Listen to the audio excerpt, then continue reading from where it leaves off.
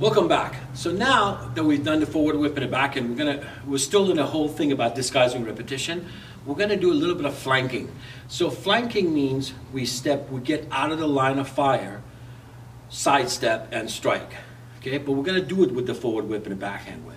So I want to show you how it's done. So from here like this, if that's my line of fire, I want to kind of get out of the way from here like this, and I'm going to do a forward whip. Notice I'm going to let it go, get out of the way, step back, I'm completely out of his way, and then I'm going to strike.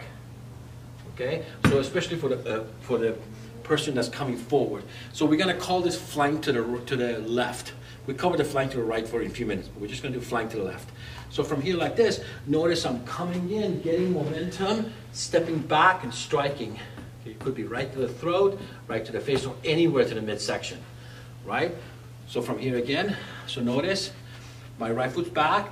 I'm going to wind the first one and hit the second one.